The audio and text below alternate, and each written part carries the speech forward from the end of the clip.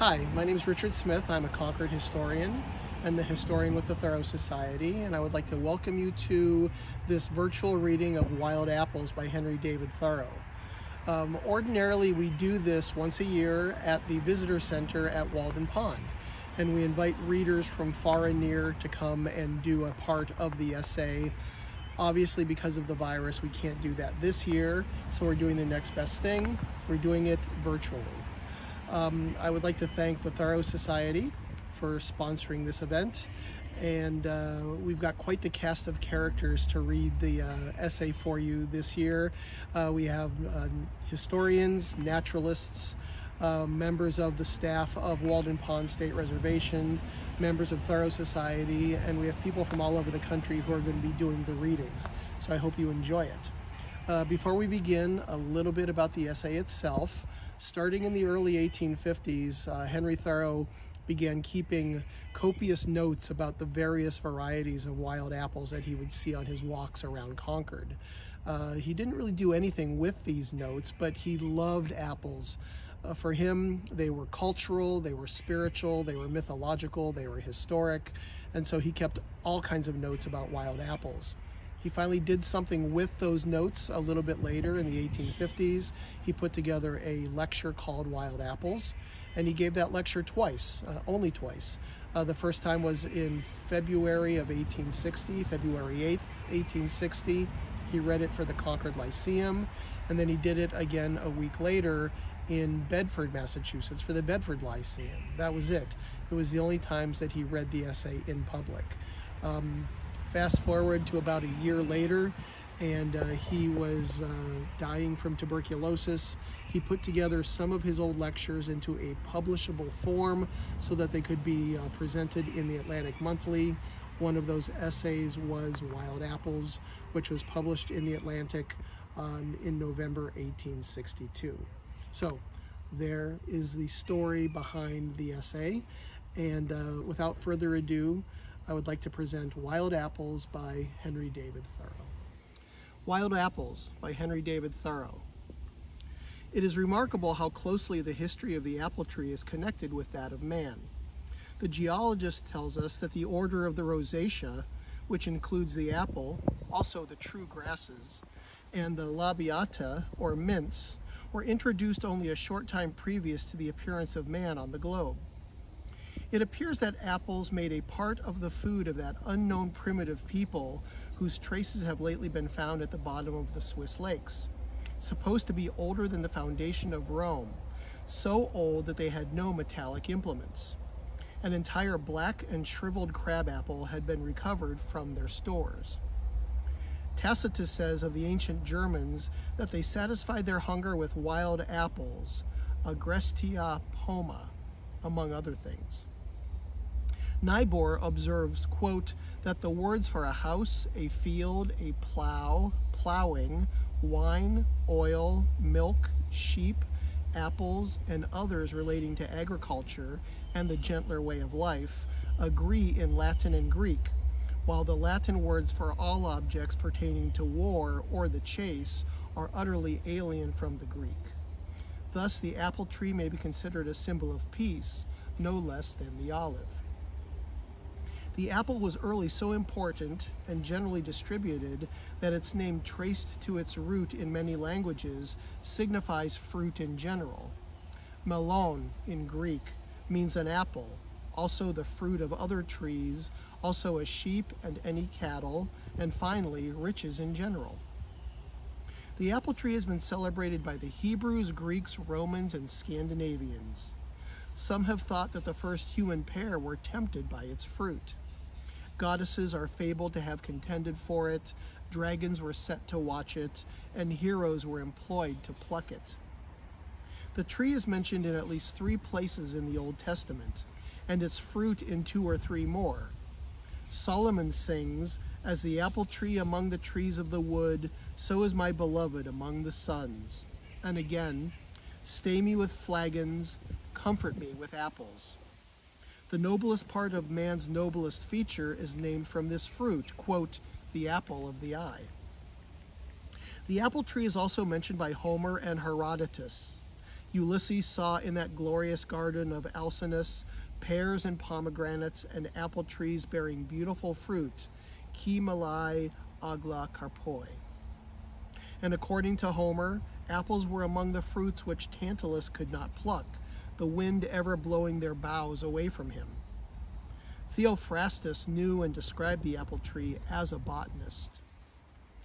According to the Prose Edda, I dunna keep in a box the apples which the gods, when they feel old age approaching, have only to taste of to become young again.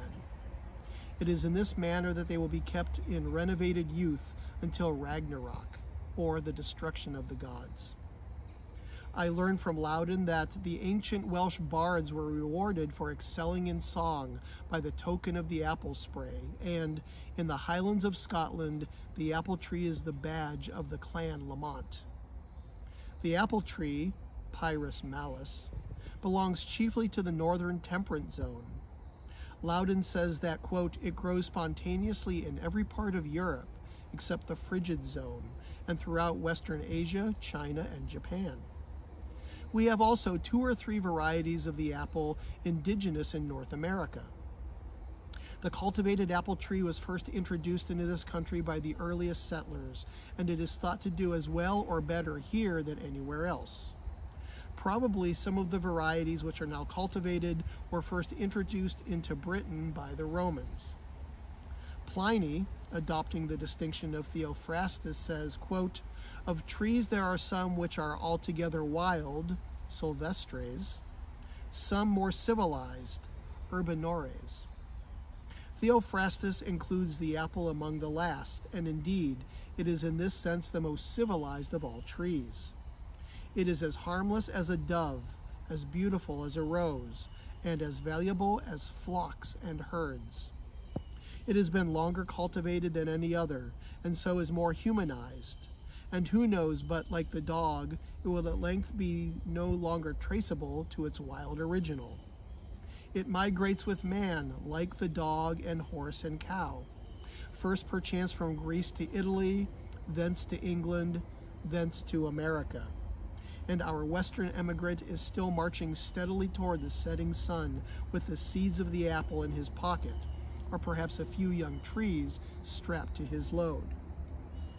At least 1 million apple trees are thus set farther westward this year than any cultivated ones last year. Consider how the blossom week, like the Sabbath, is thus annually spreading over the prairies.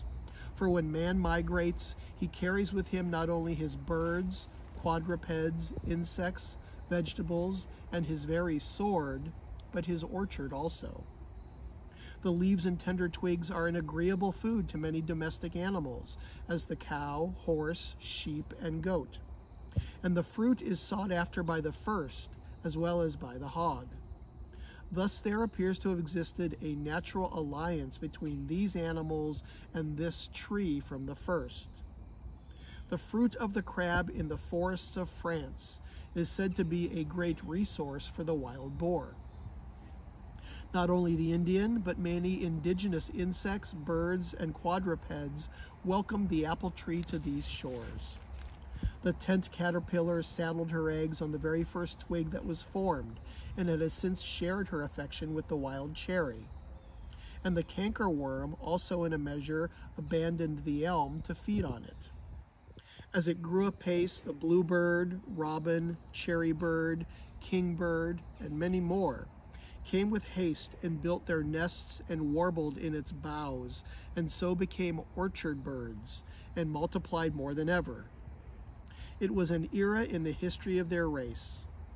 The downy woodpecker found such a savory morsel under its bark that he perforated it in a ring quite round the tree before he left it, a thing which he had never done before, to my knowledge. It did not take the partridge long to find out how sweet its buds were, and every winter eve she flew, and still flies, from the wood to pluck them, much to the farmer's sorrow. The rabbit, too, was not slow to learn the taste of its twigs and bark, and when the fruit was ripe, the squirrel half rolled, half carried it to his hole. and even the musquash crept up from the bank from the brook at evening and greedily devoured it until he had worn a path in the grass there. And when it was frozen and thawed, the crow and the jay were glad to taste it occasionally. The owl crept into the first apple tree that became hollow and fairly hooted with delight, finding it just the place for him. So settling down into it, he has remained there ever since. My theme being the wild apple, I will merely glance at some of the seasons in the annual growth of the cultivated apple and pass it on to my special province. The flowers of the apple are perhaps the most beautiful of any trees, so copious and so delicious to both sight and scent. The walker is frequently tempted to turn and linger near some more than usually handsome ones whose blossoms are 2/3 expanded. How superior it is in these respects to the pear, whose blossoms are neither colored nor fragrant. By the middle of July, green apples are so large as to remind us of coddling and of the autumn. The sward is commonly strewed with little ones which fall stillborn, as it were, nature thus thinning them for us. The Roman writer Palladius said, "If apples are inclined to fall before their time, a stone placed in a split root will retain them." Some such notion still surviving may account for some of the stones which we see placed to be overgrown in the forks of trees. They have a saying in Suffolk, England, "At Michaelmas time, or a little before, half an apple goes to the core." Early apples begin to be ripe about the 1st of August, but I think that none of them are so good to eat as some to smell. One is worth more to scent your handkerchief with than any perfume which they sell in the shops. The fragrance of some fruits is not to be forgotten along with that of flowers. Some gnarly apple which I pick up in the road reminds me by its fragrance of all the wealth of Pomona, carrying me forward to those days when they will be collected in golden ruddy heaps in the orchards and about the cider mills. A week or two later, as you're going by the orchards and gardens, especially in the evenings, you pass through a little region possessed by the fragrance of ripe apples, and thus enjoy them without price and without robbing anybody. There is thus about all natural products a certain volatile and ethereal quality which represents their highest value and which cannot be vulgarized or bought and sold. No mortal has ever enjoyed the perfect flavor of any fruit, and only the godlike among men begin to taste its ambrosial qualities. For nectar and ambrosia are only those fine flavors of every earthly fruit, which our coarse palates fail to perceive, just as we occupy the heaven of the gods without knowing it. When I see a particularly mean man carrying a load of fair and fragrant early apples to market, I seem to see a contest going on between him and his horse on the one side and the apples on the other, and to my mind, the apples always gain it. Pliny says that the apples are the heaviest of all things, and that the oxen begin to sweat at the mere sight of a load of them. Our driver begins to lose his load the moment he tries to transport them where they do not belong. That is, to any but the most beautiful. Though he gets out from time to time and feels of them and thinks they are all there, I see the stream of their evanescent and celestial qualities going to heaven from his cart, while the pulp and skin and core are only going to market. They are not apples but pumice. Are we not still Iduna's apples, the taste of which keeps the gods forever young? And think that they will let Loki or Thjassi carry them off to Jotunheim while they grow wrinkled and gray? No, for Ragnarok, or the destruction of the gods, is not yet.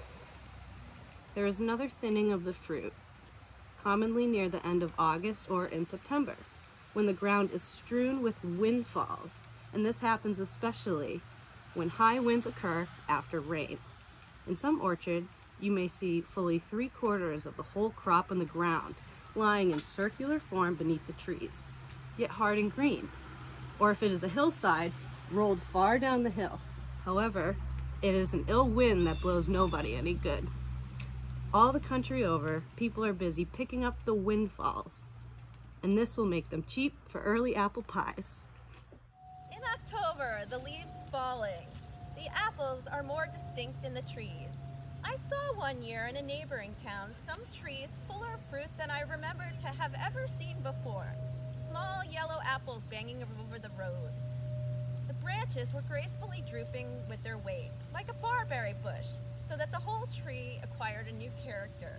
Even the topmost branches, instead of standing erect, spread and drooped in all directions, and there were so many poles supporting the lower ones that they looked like pictures of the banyan trees. As an old English manuscript says, "The mo applin the tree beareth, the more she boweth to the folk." Surely the apple is the noblest of fruits. Let the most beautiful or the swiftest have it. That should be the going price of apples.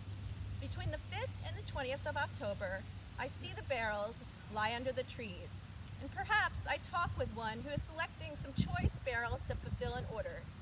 He turns a specked one over many times before he leaves it out. If I were to tell what is passing in my mind, I should say that every one was specked which he had handled, for he rubs off all the bloom and those fugacious ethereal qualities leave it. Cool evenings prompt the farmers to make haste, and at length I see only the ladders here and left leaning against the trees.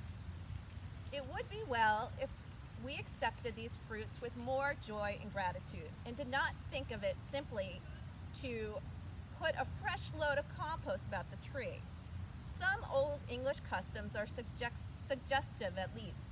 I find them described chiefly in Brand's Popular Antiquities. It appears that on Christmas Eve, the farmers and their men in Devonshire take an old bowl of cider with a toast in it, and carrying it in a state to the orchard, they salute the apple trees with much ceremony, in order to make them bear well the next season.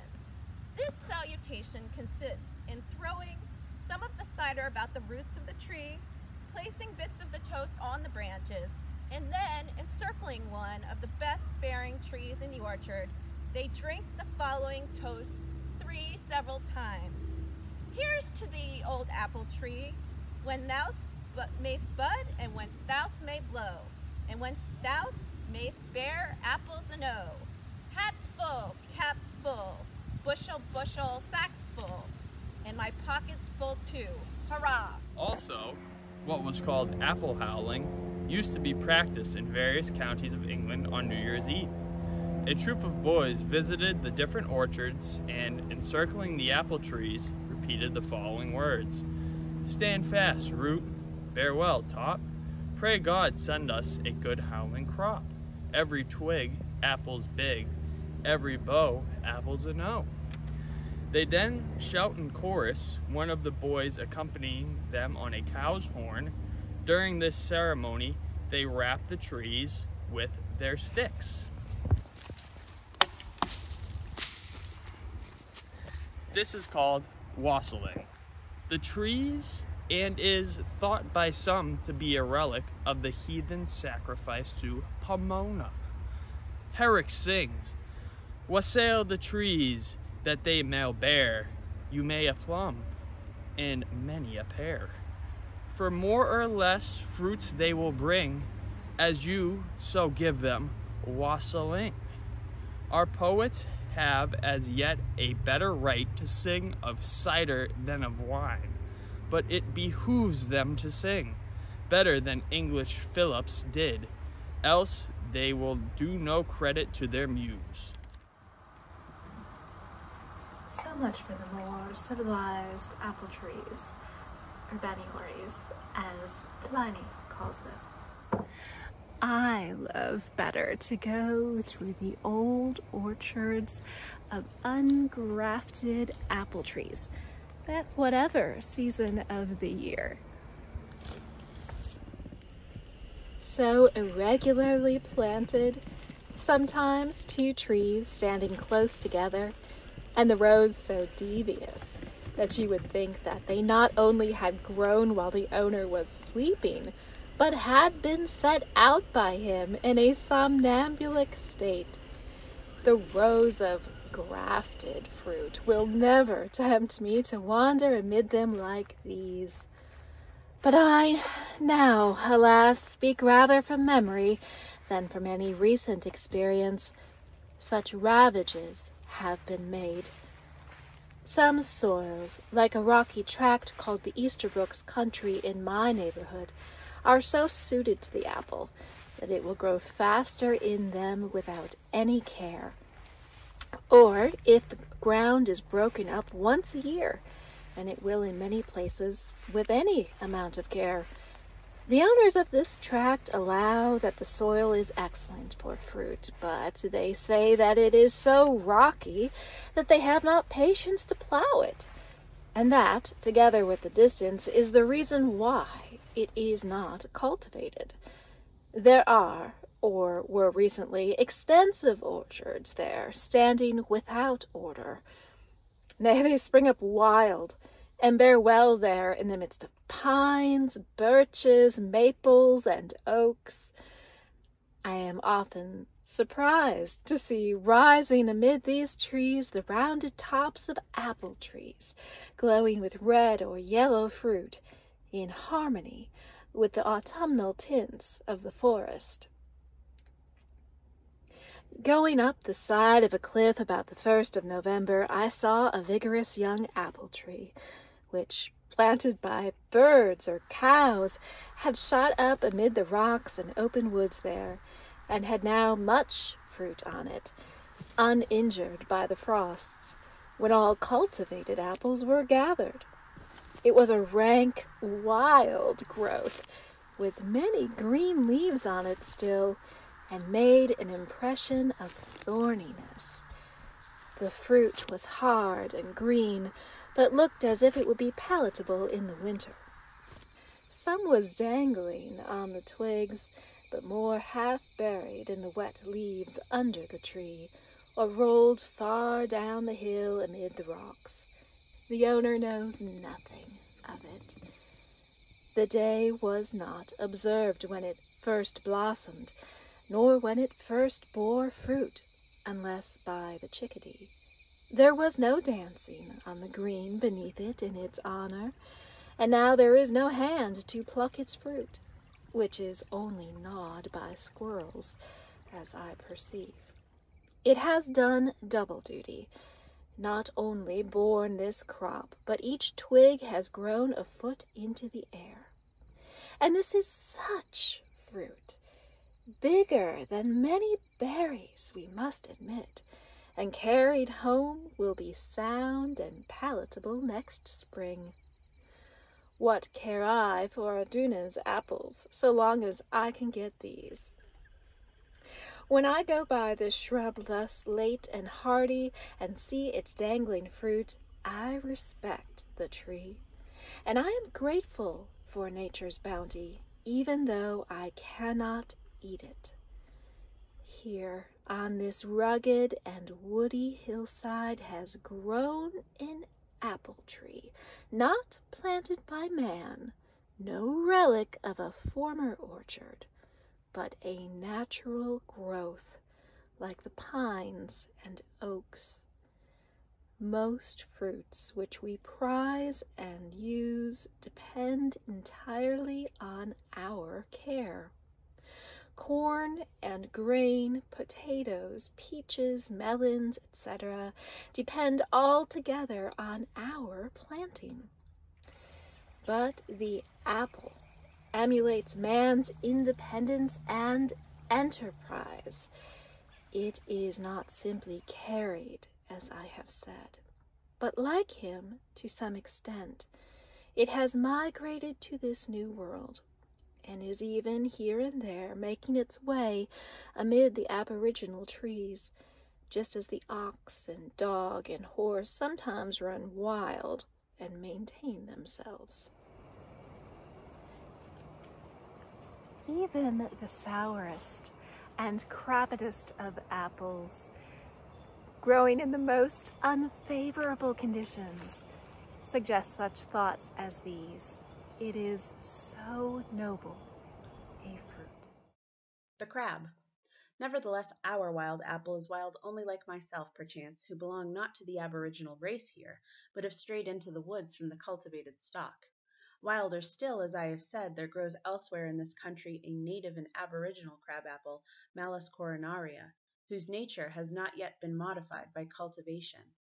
It is found from western New York to Minnesota and southward.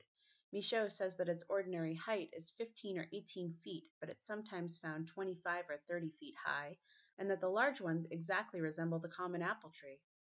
The flowers are white mingled with rose color and are collected in corums. They are remarkable for their delicious odor. The fruit, according to him, is about 1.5 inches in diameter and is intensely acid, yet they make fine sweetmeats and also cider of them. He concludes that, if on being cultivated it does not yield new and palatable varieties, it will at least be celebrated for the beauty of its flowers and for the sweetness of its perfume. I never saw the crabapple till May 1861. I had heard of it through Michaud, but more modern botanists, so far as I know, have not treated it as of any peculiar importance. Thus it was a half-fabulous tree to me.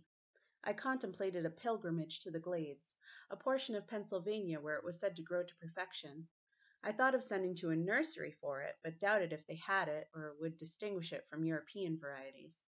At last I had occasion to go to Minnesota, and on entering Michigan I began to notice from the cars a tree with the handsome rose-colored flowers. At first I thought it some variety of thorn, but it was not long before the truth flashed on me that this was my long-sought crabapple.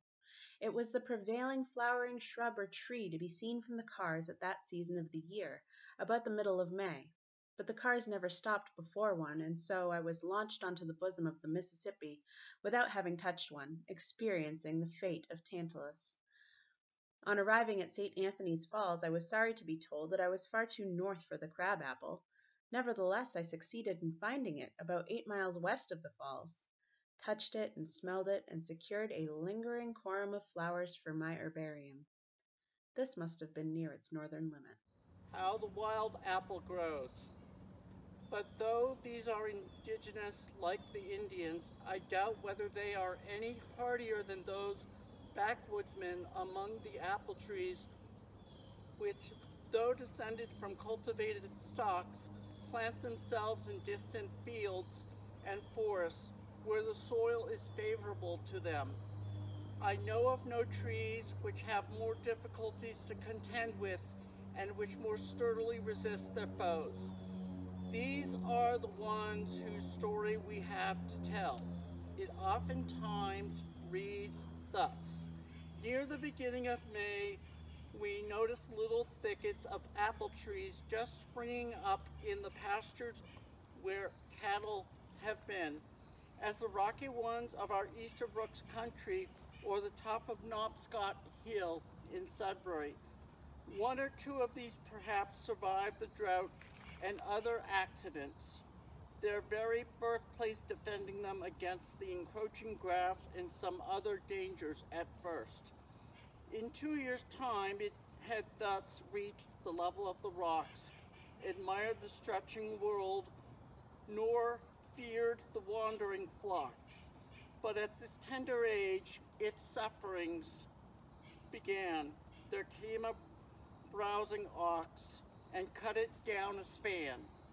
This time, perhaps, the ox does not notice it amid the grass, but the next year, when it has grown more stout, he recognizes it for a fellow emigrant from the old country, the flavor of whose leaves and twigs he well knows.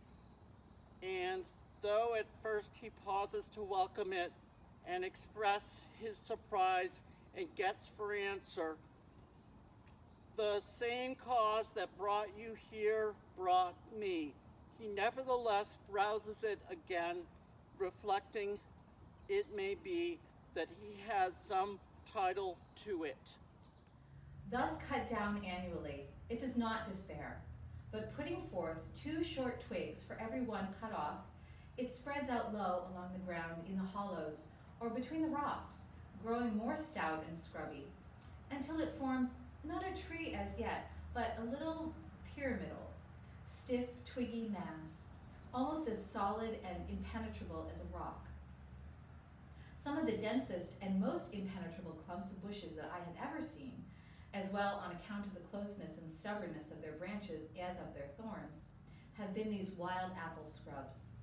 They are more like the scrubby fir and black spruce on which you stand, and sometimes walk, on the tops of mountains, where cold is the demon they contend with, more than anything else.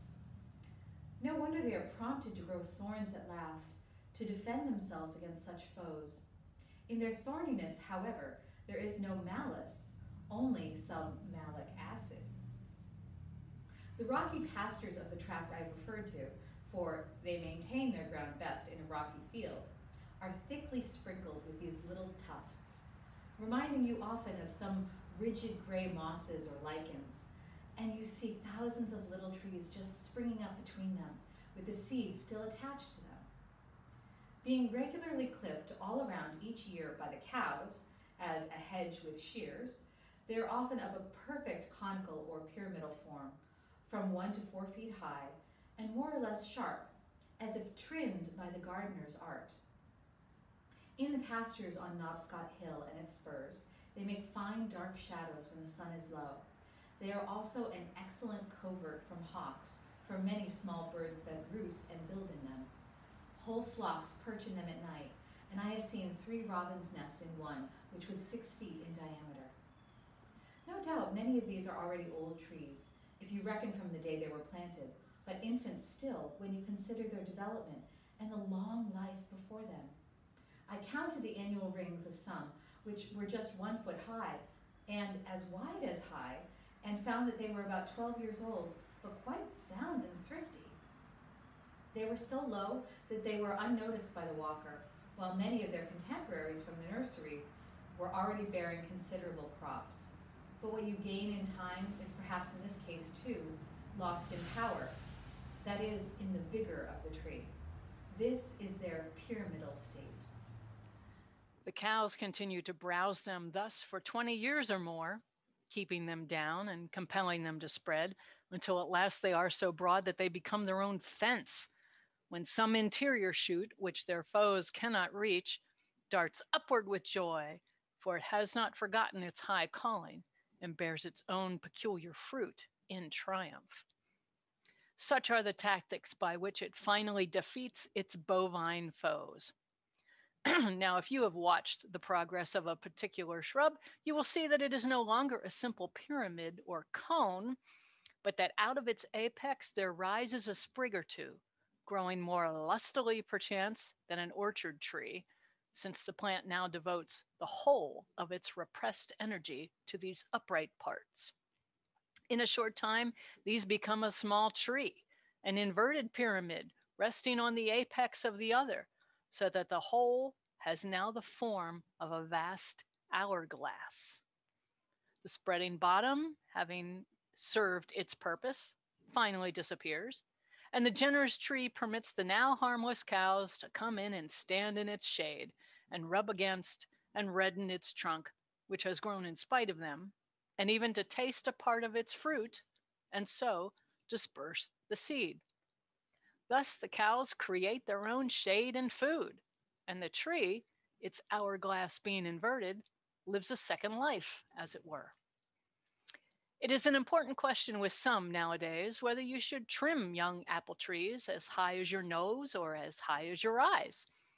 The ox trims them as high as he can reach, and that is about the right height, I think. In spite of wandering kine and other adverse circumstances, that despised shrub, valued only by small birds as a covert and shelter from hawks, has its blossom week at last, and in course of time its harvest, sincere though small. By the end of some October, when its leaves have fallen, I frequently see such a central sprig whose progress I have watched, when I thought it had forgotten its destiny, as I had, bearing its first crop of small green or yellow or rosy fruit, which the cows cannot get at over the bushy and thorny hedge which surrounds it, and I make haste to taste the new and undescribed variety. We have all heard of the numerous varieties of fruit invented by Van Mons and Knight. This is the system of Van Cal, and she has invented far more and more memorable varieties than both of them. Hardships it may attain to bear a sweet fruit.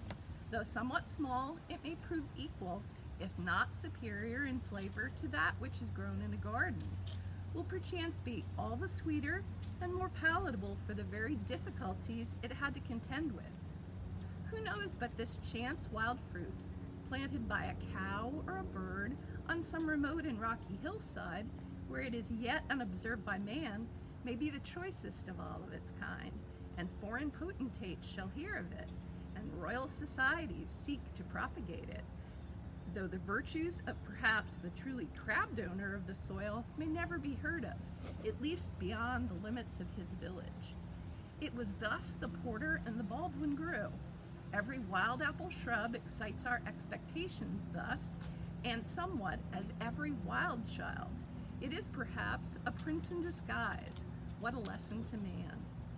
So are human beings referred to as the highest standard, the celestial fruit, which they suggest and aspire to bear, browsed on by fate, and strongest genius defends itself and prevails, and sends a tender scion upwards at last, and drops its perfect fruit on the ungrateful earth.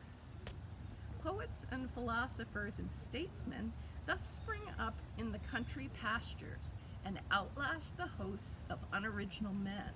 Such is always the pursuit of knowledge. The celestial fruits, the golden apples of the Hesperides, are ever guarded by a 100-headed dragon which never sleeps, so that it is a Herculean labor to pluck them. This one, the most remarkable way in which the wild apple is propagated, but commonly it springs up at wild intervals in woods and swamps, and by the sides of the roads, as the soil may suit it, and grows with comparative rapidity. Those which grow in dense woods are very tall and slender. I frequently pluck from these trees a perfectly mild and tamed fruit. As Palladius says, a ingestu concertinatu ubermali, and the ground is strewn with the fruit of an unbidden apple tree. It is an old notion that if these wild trees do not bear a valuable fruit of their own, they are the best stocks of which to transmit to posterity the most highly prized qualities of others. However, I am not in search of stocks, but the wild fruit itself, whose fierce gust has suffered no inteneration. It is not my highest plot to plant the bergamot. The time for wild apples is the last of October and the 1st of November. They then get to be palatable, for they ripen late, and they are still perhaps as beautiful as ever. I make a great account of these fruits, which the farmers do not think it worth to the while to gather. Wild flavors of the muse, vivacious and inspiriting. The farmer thinks that he has better in his barrels, but he is mistaken unless he has a walker's appetite and imagination, neither of which can he have. Such as grow quite wild and are left out till the 1st of November, I presume that the owner does not mean to gather. They belong to children as wild as themselves, to certain active boys that I know, to the wild-eyed woman of the fields, to whom nothing comes amiss, who gleans after all the world, and, moreover, to us walkers. We have met with them, and they are ours. These rights, long enough insisted upon, have come to be an institution in some old countries, where they have learned how to live. I hear that the custom of grippling, which may be called apple gleaning, is or was formerly practiced in Herefordshire. It consists in leaving a few apples, which are called the gripples, on every tree after the general gathering for the boys who go with climbing poles and bags to collect them. As for those I speak of, I pluck them as a wild fruit, native to this quarter of the earth, fruit of old trees that have been dying ever since I was a boy and are not yet dead, frequented only by the woodpecker and the squirrel, deserted now by the owner, who has not faith enough to look under their boughs.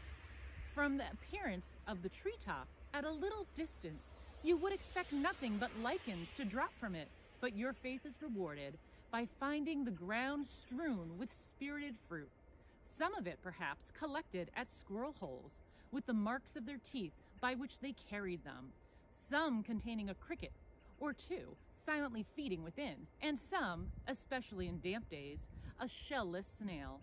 The very sticks and stones lodged in the treetop might have convinced you of the savoriness of the fruit, which has been so eagerly sought after in past years.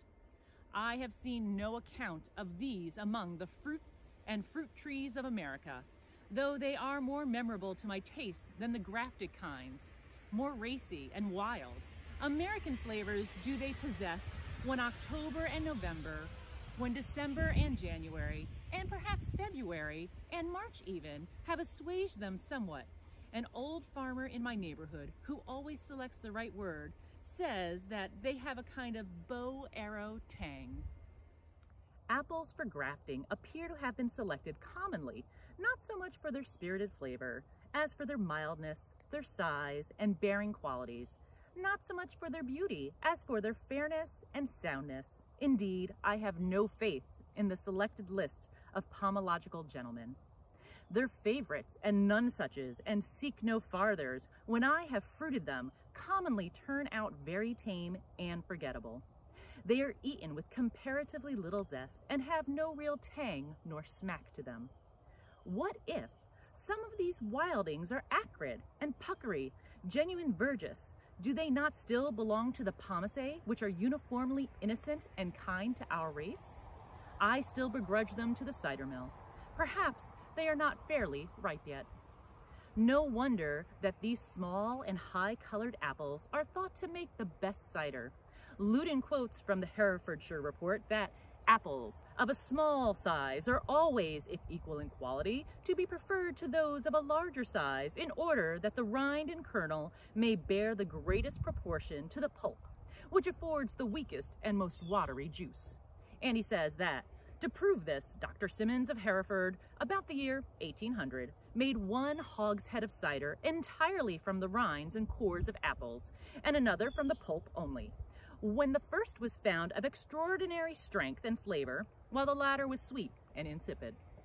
Evelyn says that the red strake was the favorite cider apple in his day, and he quotes one Dr. Newberg as saying, in Jersey, 'tis a general observation, as I hear, that the more of red any apple has in its rind, the more proper it is for their use. Pale-faced apples they exclude as much as may be from their cider vat. This opinion still prevails. All apples are good in November. Those which the farmer leaves out as unsaleable or unpalatable, to those who frequent the markets, are choicest fruit to the walker. But it is remarkable that the wild apple, which I praise as so spirited and racy when eaten in the fields or woods, being brought into the house, has frequently a harsh and crabbed taste. The saunterer's apple, not even the saunterer can eat in the house. The palate rejects it there, as it does haws and acorns, and demands a tamed one, for there you miss the November air, which is the sauce it is to be eaten with. Accordingly, when Tityrus, seeing the lengthening shadows, invites Melibus to go home and pass the night with him, he promises him mild apples and soft chestnuts, Midiapoma, castanemoles. I frequently pluck wild apples of so rich and spicy a flavor that I wonder all orchidists do not get a scion from that tree. And I fail not to bring home my pockets full. But perchance when I take one out of my desk and taste it in my chamber, I find it unexpectedly crude, sour enough to set a squirrel's teeth on edge and make a jay scream. These apples have hung in the wind and the frost and rain, till they have absorbed the qualities of the weather of the season, and thus are highly seasoned, and they pierce and sting and permeate us with their spirit. They must be eaten in season accordingly, that is, out of doors. To appreciate the wild and sharp flavors of these October fruits, it is necessary that you be breathing the sharp October or November air. The outdoor air and exercise which the walker gets gives a different tone to his palate, and he craves a fruit which the sedentary would call harsh and crab. They must be eaten in the fields when your system is all aglow with exercise, when the frosty weather nips your fingers, and the wind rattles the bare boughs or rustles the few remaining leaves, and the jay is heard screaming around. What is sour in the house, a bracing walk makes sweet. Some of these apples might be labeled to be eaten in the wind. Of course, no flavors are thrown away. They are intended for the taste that is up to them. Some apples have two distinct flavors, and perhaps one half of them must be eaten in the house, the other outdoors. One Peter Whitney wrote from Northborough in 1782 for the Proceedings of the Boston Academy, describing an apple tree in town producing fruit of opposite qualities, part of the same apple being frequently sour and the other sweet. Also, some all sour and others all sweet, and this diversity on all parts of the tree. There is a wild apple on Noshatuck Hill in my town, which has to me a peculiar, pleasant, bitter tang, not perceived till it is 3/4 tasted. It remains on the tongue. As you eat it, it smells exactly like a squash bug. It is a sort of triumph to eat and relish it. I hear that the fruit of a kind of plum tree in Provence is called Prunus sibillaris because it is impossible to whistle after having eaten them from their sourness. But perhaps they were only eaten in the house and in summer. And if tried out of doors in a stinging atmosphere, who knows, but you could whistle an octave higher and clearer. In the fields only are the sours and bitters of nature appreciated, just as the woodchopper eats his meal in a sunny glade in the middle of a winter day, with content, basks in a sunny ray there, and dreams of summer in a degree of cold which, experienced in a chamber, would make a student miserable. They who are at work abroad are not cold, but rather it is they who sit shivering in houses. As with temperatures, so with flavors. As with cold and heat, so with sour and sweet. This natural raciness, the sours and the bitters, which the diseased palate refuses, are the true condiments. Let your condiments be in the condition of your senses. To appreciate the flavor of these wild apples requires vigorous and healthy senses, papillae, firm and erect on the tongue and palate, not easily flattened and tamed. From my experience with wild apples, I can understand that there may be reason for savages preferring many kinds of food which civilized man rejects. The former has the palate of an outdoor man. It takes a savage or wild taste to appreciate a wild fruit. What a healthy out-of-door appetite it takes to relish the apple of life, the apple of the world then.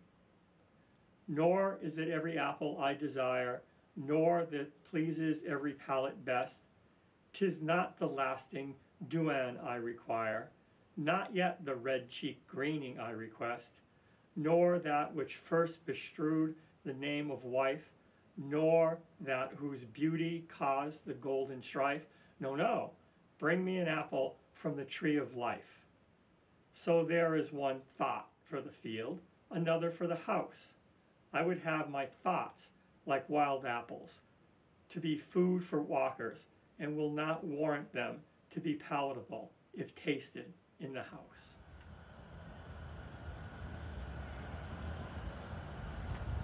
Their beauty. Almost all wild apples are handsome. They cannot be too gnarly and crabbed and rusty to look at. The gnarliest will have some redeeming traits even to the eye. You will discover some evening redness dashed or sprinkled on some protuberance or in some cavity. It is rare that the summer lets an apple go without streaking or spotting it on some part of its sphere. It will have some red stains commemorating the mornings and evenings it has witnessed, some dark and rusty blotches in memory of the clouds and foggy, mildewy days that have passed over it, and a spacious field of green reflecting the general face of nature. Green even as the fields or a yellow ground, which implies a milder flavor, yellow as the harvest, or russet as the hills. Apples, these I mean, unspeakably fair, apples of not discord, but of concord, yet not so rare, but that the homeliest may have a share.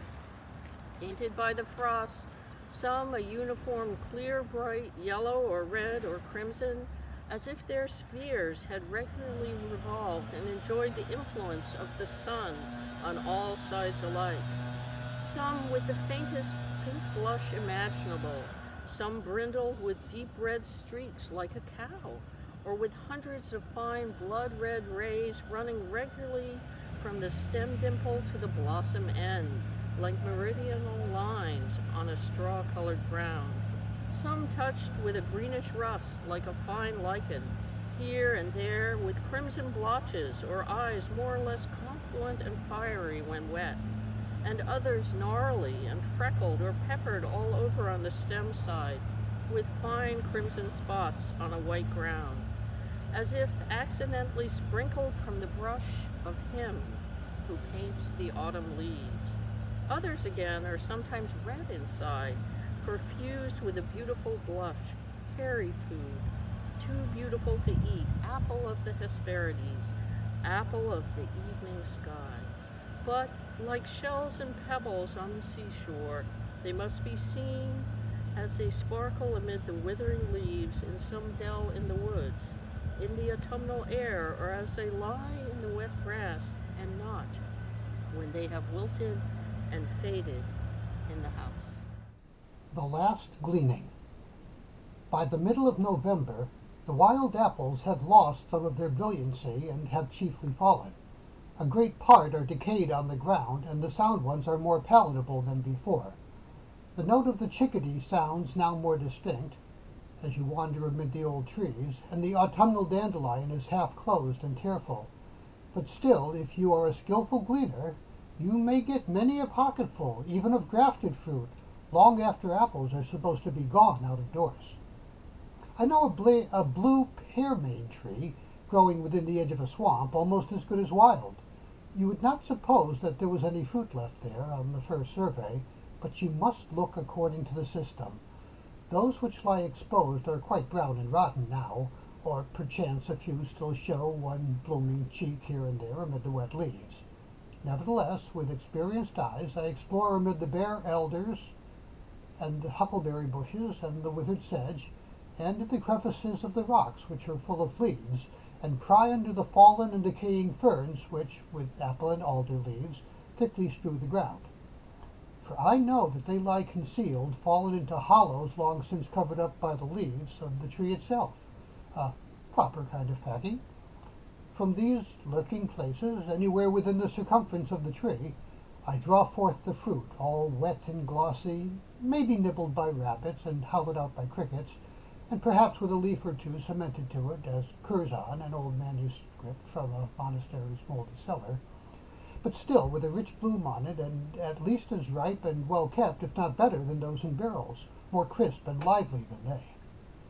If these resources fail to yield anything, I have learned to look between the bases of the suckers, which spring thickly from some horizontal limb, and now and then one lodges there, or in the very midst of an alder clump, where they are covered by leaves, safe from cows which may have smelt them out. If I am sharp set, for I do not refuse the blue pearmain, I fill my pockets on each side, and as I retrace my steps in the frosty eve, being perhaps 4 or 5 miles from home, I eat first from this side and then from that, to keep in balance. Toward the end of November, though some of the sound ones are yet more mellow and perhaps more edible, they have generally, like the leaves, lost their beauty and are beginning to freeze. It is finger cold, and prudent farmers get in their barreled apples and bring you the apples and cider which they have engaged, for it is time to put them into the cellar. Perhaps a few on the ground show their red cheeks above the early snow, and occasionally some even preserve their color and soundness, though under the snow throughout the winter. But generally, at the beginning of the winter, they freeze hard. and soon, though undecayed, acquire the color of a baked apple. Before the end of December, generally, they experience their first thawing. Those which a month ago were sour, crabbed, and quite unpalatable to the civilized taste, such at least as were frozen while sound, yet a warmer sun come to thaw them, for they are extremely sensitive to its rays, are found to be filled with a rich, sweet cider, better than any bottled cider that I know of, and with which I'm better acquainted than with wine. All apples are good in this state, and your jaws are the cider pressed. Others, which have more substance, are sweet and luscious food, in my opinion, of more worth than the pineapples which are imported from the West Indies. Those which lately even I tasted, only to repent it, for I am a semi-civilized, which the farmer willingly left on the tree. I am now glad to have found the property of hanging on like leaves of the young oaks. It is a way to keep cider sweet without boiling. Let the frost come to freeze them first, solid as stones, and then the rain or a warm winter day to thaw them, and they will seem to have borrowed a flavor from heaven through the medium of the air in which they hang. Or perchance you find, when you get home, that those which rattled in your pocket have thawed, and the ice is turned to cider. But after the third or fourth freezing and thawing, they will not be good. And there you have it, our virtual reading of Wild Apples by Henry David Thoreau. If you were wondering which version that we were using, it is actually the original printed edition from the Atlantic Monthly from November 1862. And if you would like to see that version, there'll be a link below in the description box to this video. I would like to thank the Thoreau Society for sponsoring this reading. I would absolutely love to thank all of our readers who took part in this. And more importantly, I would like to thank each and every one of you for watching our program. I hope you enjoyed it.